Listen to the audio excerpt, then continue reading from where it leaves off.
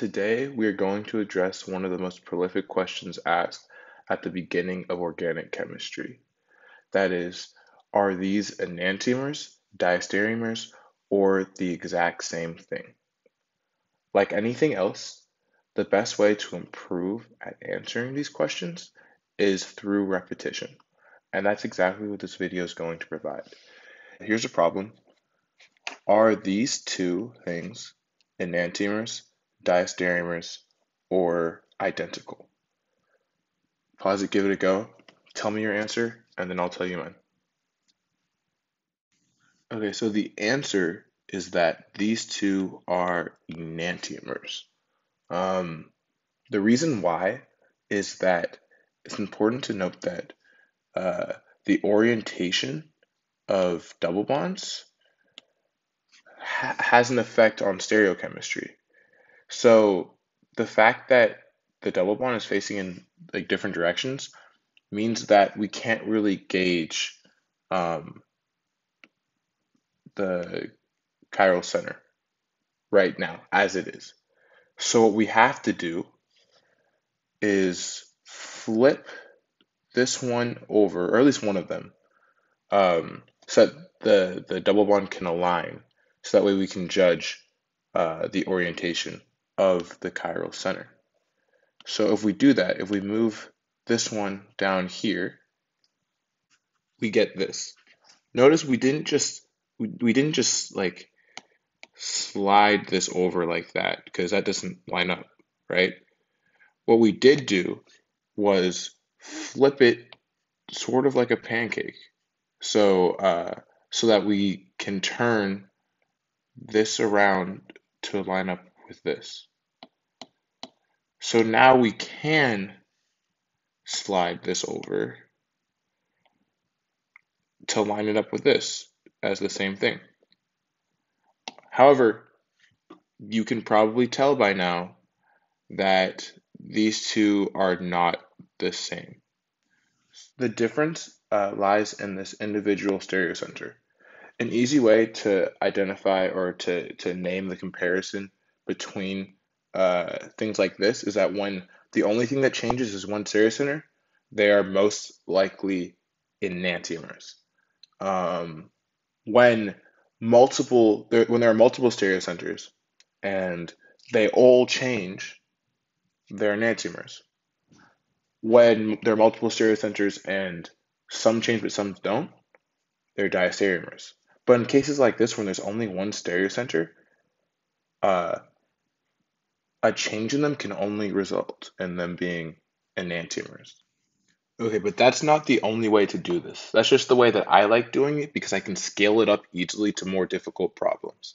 Um, the way that your professor will most likely initially define enantiomers is as non-superimposable mirror images. Uh, so a good way, like we can tell that these are not superimposable already because we can't slide this over to line up on top of it, right? However, well, now that means that the next step in analyzing this problem is to decide whether or not these are mirror images. So we do a mirror image test. You can imagine that the line I just drew is a mirror, right?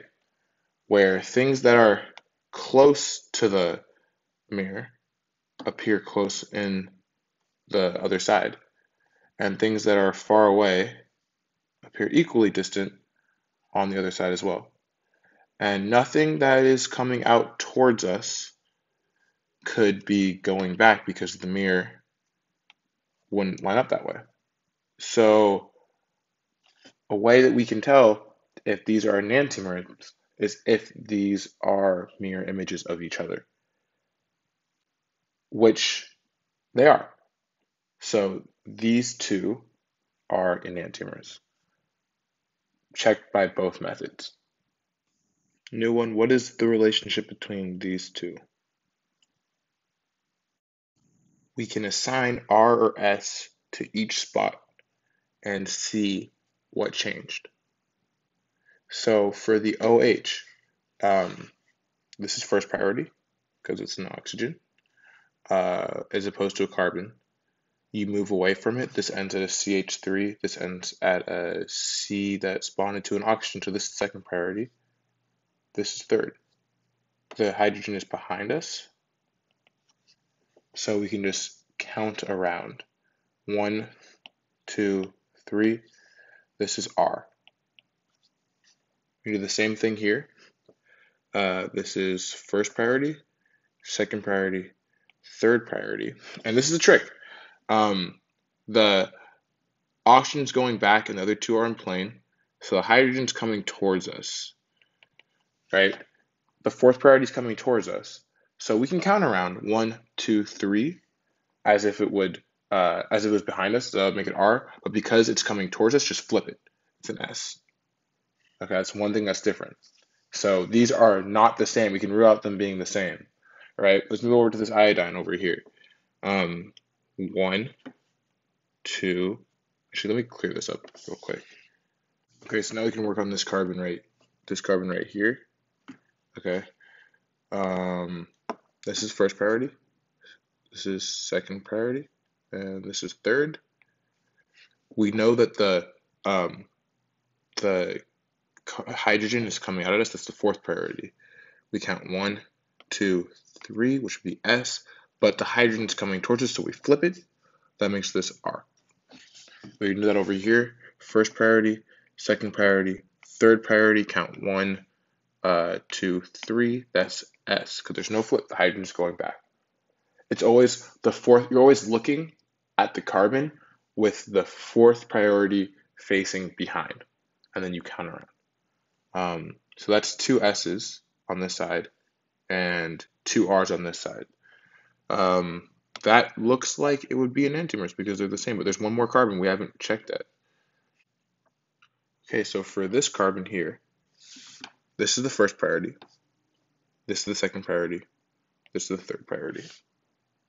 We count 1, 2, 3, so it goes that way. Counterclockwise makes it in S. However, the hydrogen is coming towards us, so we reverse it, and that is an R on this side. And same thing here, 1, 2, 3, 1, 2, 3, S, but hydrogen coming back, so it's an R. Okay, so now looking at this, now that we assigned R and S to everything, it's a lot easier to determine if these are the same enantiomers or diastereomers. The fact that anything's different means they can't be identical, right? For them to be enantiomers, everything would have to change for them to be mirror images that can be on top of each other. So if this carbon didn't exist, this carbon didn't exist, or that chiral center didn't exist, at least, these would be enantiomers. However, it does. So two things are different, and one thing is the same. So it's partly different, which makes them diastereomers. And so we return to the Newman projection. I'm giving you these because this is a way that your professor could very well likely pose these questions on exams. Also, I'm almost certain they will, because you have to be able to understand the orientation of a Newman projection and how it relates to the model of the actual molecule. So are these enantiomers, diastereomers, or the exact same thing? Give it a shot. The answer is that these two are actually enantiomers. And I want to show you a method that makes visualizing this much easier. And that is drawing it out, or at least redrawing the Newman projection as a skeleton model. When we look at any Newman projection, we should be able to know what carbon aligned with the what is the corresponding carbon. The front carbon, this one, is this. The back carbon, which is this one, is this. And then each of these methyl groups are these. So we could be able to redraw this, right? However, like how would we look at it? Like this methyl group is sticking out to the side, so is this one. The hydrogens are in plane, the chlorines are sticking out to the side. It wouldn't line up and like stereochemically the way that this one does. So how do we make it so it lines up right? The way that you can go about doing that is to redraw the Newman projection so that the methyl groups are in plane before even drawing as a skeletal structure. So I physically rotate the projection so that I line up the methyl groups and ends up looking like this. Notice I rotated the front carbon to the left and the back carbon to the right. So now it's all about perspective. We're looking at the Newman projection from the side to get the skeletal structure. And we're looking at the skeletal structure from the side like this, from here, to get the Newman projection. But which side, if we're going to rewrite the Newman projection as a skeletal structure, which side of the Newman projection are we looking at? And the way we can do this is we think about the methyl groups coming off of the carbon because they're in plane, right? Uh, this carbon has a methyl group that's facing up, which is this one. If we look at the Newman projection, this carbon has a methyl group facing up, so the back carbon has one facing up, and this carbon has one facing down, and that's this one. So the front carbon has a methyl group facing down. So then, which side are we looking at it from? In order to have the left be the one facing up and the right be the one facing down, we have to look at it from this direction. Now we can rewrite that. CH3 on top to the back carbon to the front carbon to the CH3 on the bottom. Okay, now since we're looking at it from the left side,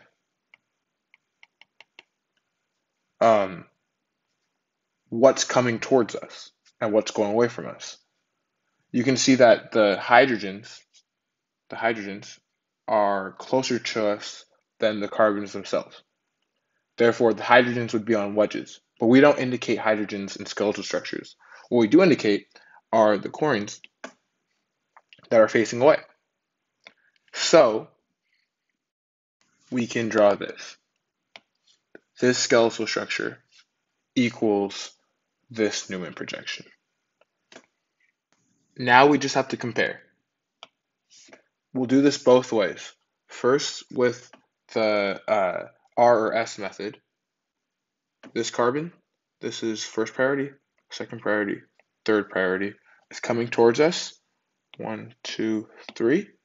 That's S because it goes counterclockwise. So this is an S.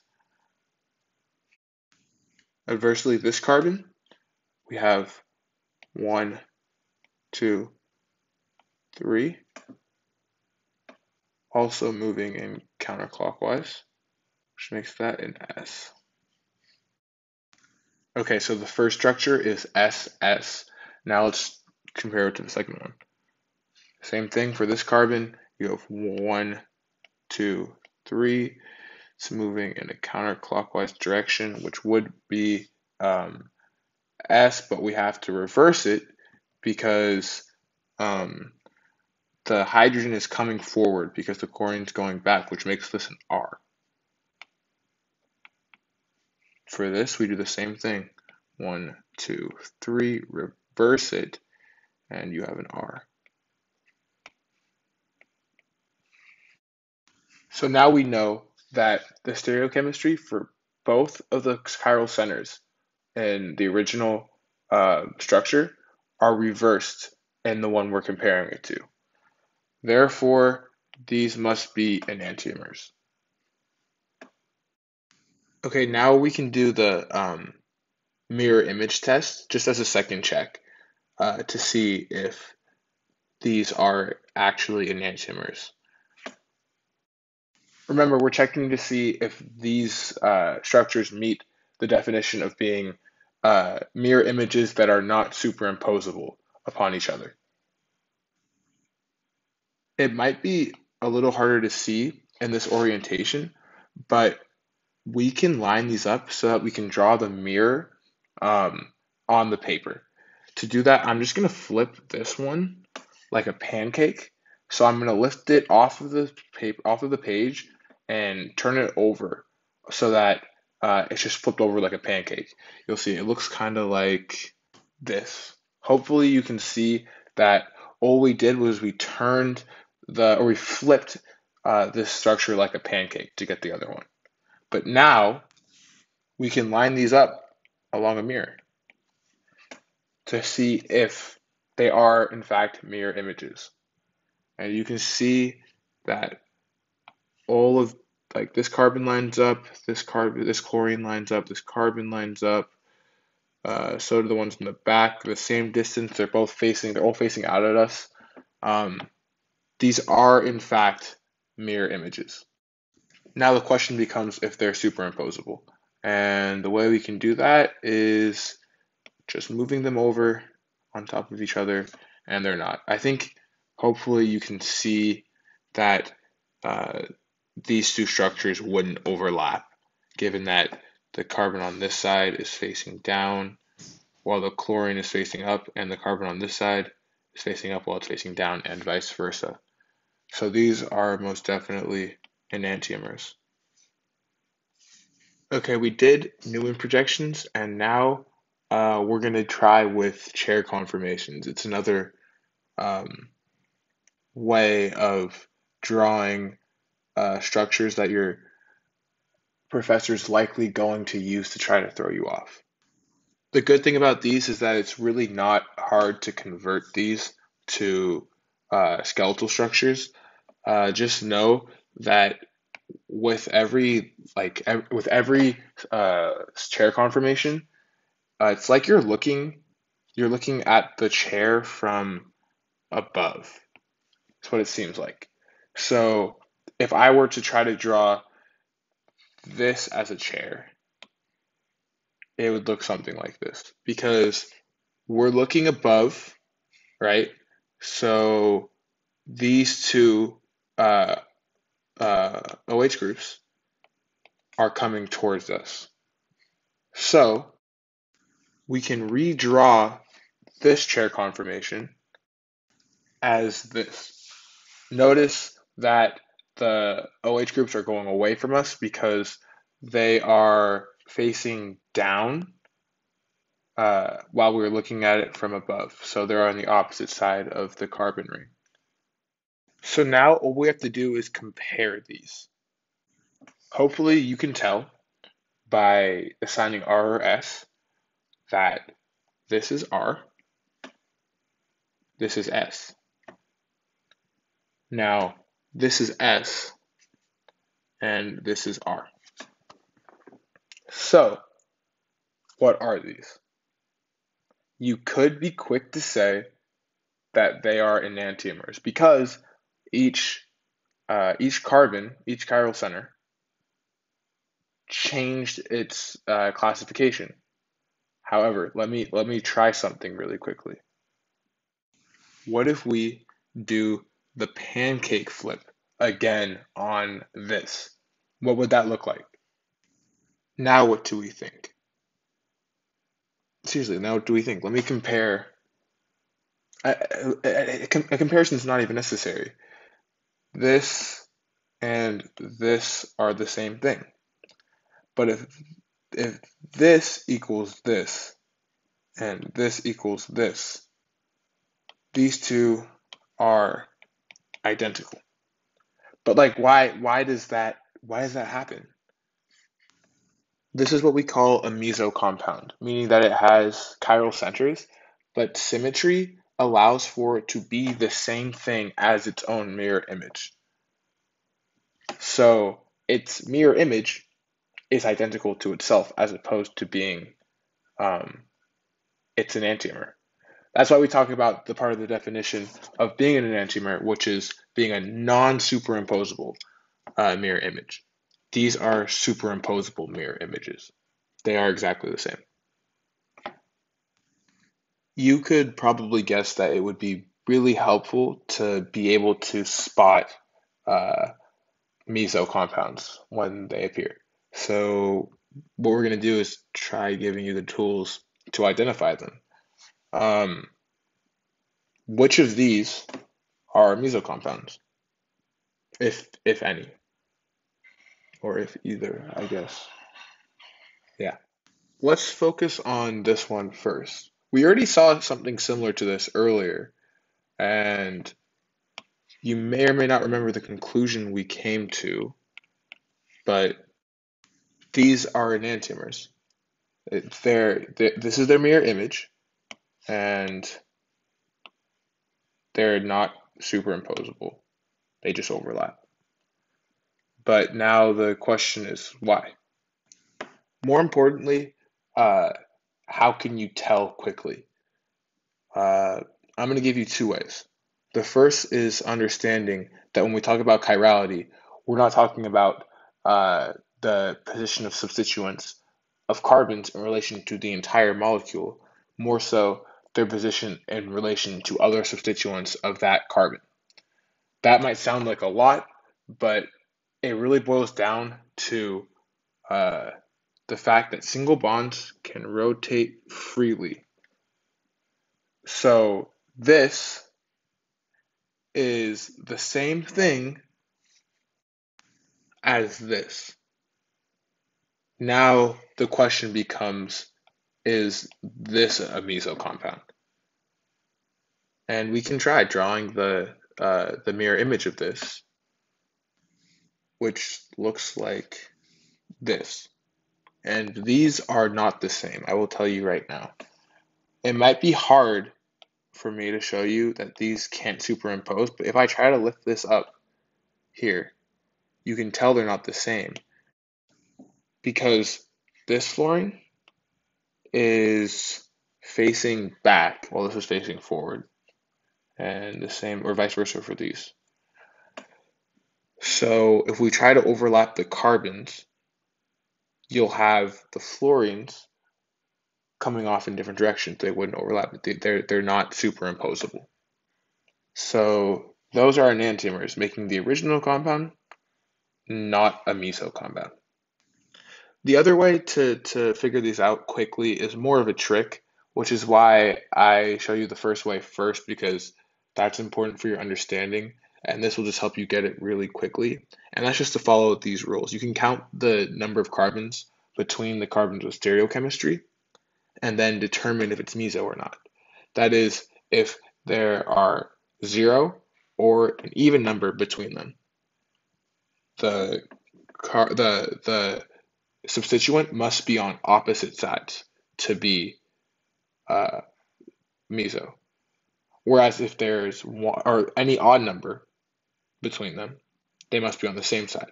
By that I mean, if you look at this, there's 0 carbons between them, and they're on the same side. Therefore, it's not meso.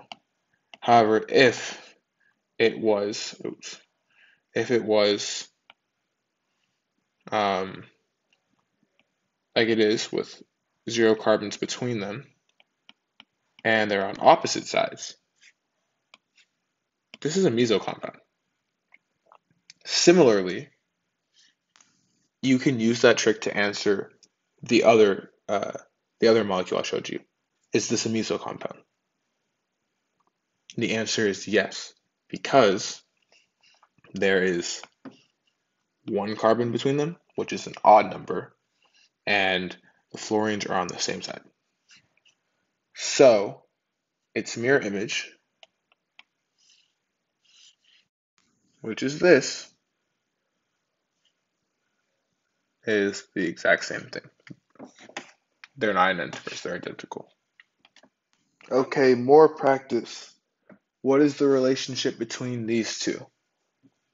Give it a shot, and I'll tell you. Okay, you may have said that these are diastereomers or something. The answer is that they're identical. Um, Easiest way to check this is to go through assigning R and S, and then you'll catch the biggest problem. First we do this carbon. I mean, we don't even need to do this carbon really, but we'll do it anyways. You can tell they're the same because everything looks the same, but we'll do both at the same time. Uh, this is 1, 2, 3. So we're looking at it this way. So we have 1, 2, 3. This is R. These are both R. They stay the same. Okay. So now for the other carbon, if there is a change, they're diastereomers because um, there's a chiral center that has stayed the same, so they can't be enantiomers.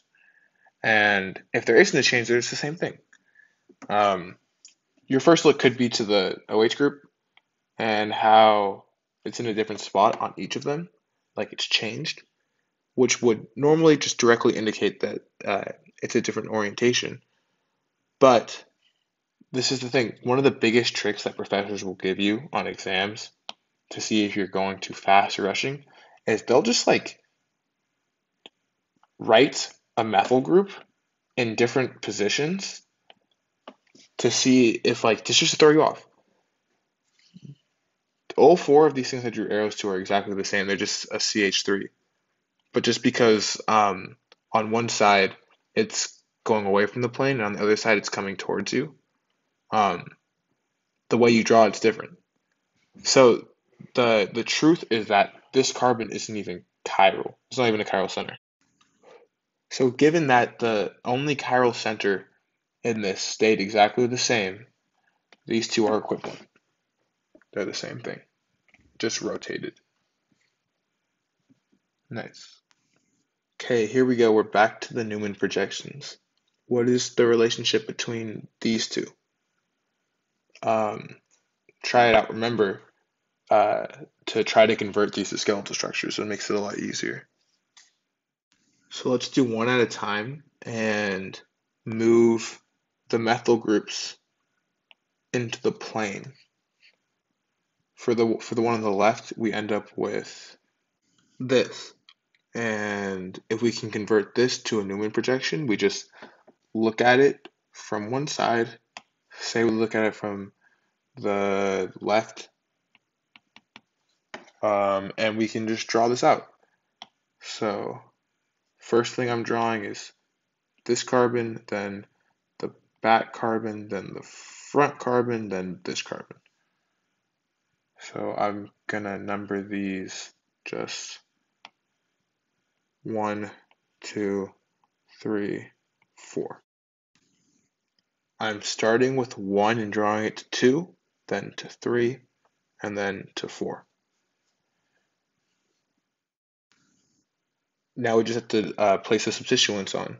So we're looking from the left, and the first carbon that has stuff coming off of it is carbon 2. It's the back carbon, in which the NH3 is away from us.